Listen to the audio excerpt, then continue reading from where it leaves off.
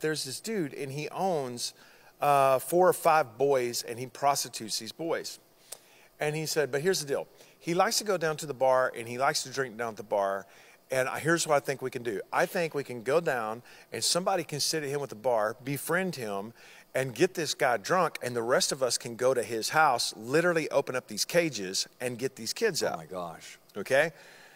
So we all say, okay, man, let's do this. So it all goes according to plan, and it's awesome. The guy goes down to the bar. We find a night, which took like 2 weeks, man, for us to find a night where all of those kids were at home. And that's a whole nother thing, because if one of them is farmed out, and if you bust the house and save those kids and you don't save that other one, they'll kill him, or he will disappear, or something terrible is going to happen.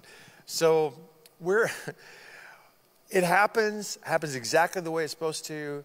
My friend goes into this house brazenly, and he goes in to find these cages, and he busts open the door, and he's like, because we got to hurry, because we don't know when the guy's going to come back. Super scary. And if you get busted in this country in Southeast Asia, you will go to prison, and it's because you're kicking in a door to somebody's house.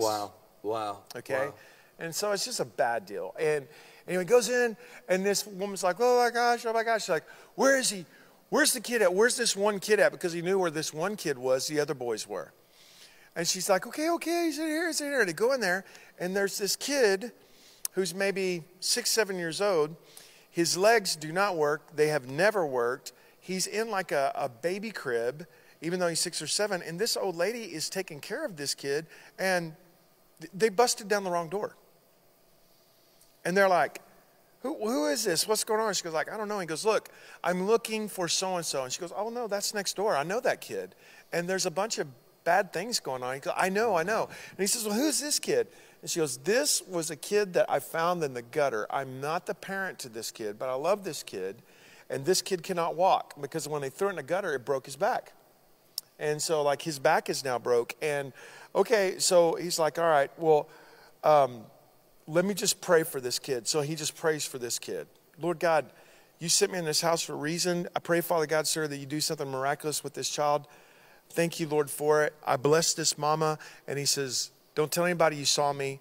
They go next door, kick in the door. They save all of the boys they want to. They leave and they get home, and they're like, man, it's a big win. And he just gets to thinking about it that night. And he's like, dude, I don't know why I just didn't pick up that kid and take him with us. Wow. Because she said several times, no, it's not my child, but I have to take care of him because nobody will. And I, you know, she said all he does is lay in bed and watch the other kids play in the street. His bed was right by the window where he could see all the other kids play. And he got thinking about it, Pastor Darren. And after a few days, he told his team, we got to go back. And you imagine how dangerous it is for them to go back to like the house next door to the house that they busted and go in and go, I'm going to ask that woman, just let me have that kid and let me bring that kid to our home. We can take a whole lot better care of him than that. And he'll have a lot better quality of life. And he just couldn't get him out of his head. So he goes there. It's early on a Saturday morning, knocks on the door. Old lady comes here. She comes to the door and he says, hi. He goes, you know, I'm the guy. She goes, yeah. She goes, what are you doing here? And he said, I come here to ask you, would you consider let me have this child and let me put this child in the home of all the boys that we rescue? Because there's more than 1,000 kids in this home of all these boys we have rescued. And he'll grow up playing with other boys, and we'll work with him. We'll get him special care. And she said, yes, my God, that would be incredible. And he said, okay, well, let me see him. She goes, oh, he's not here. And like, where is he? He's out playing in the street. Because the day after you prayed for him, he opened up the window and climbed out and went down. And he's been playing with all the other kids. Wow, come on. And God healed that kid. Come on. And they didn't even mean to go into that house. They kicked in the wrong door. That's incredible. And God completely healed that kid. Isn't that cool? Come on. That is amazing. I love that story.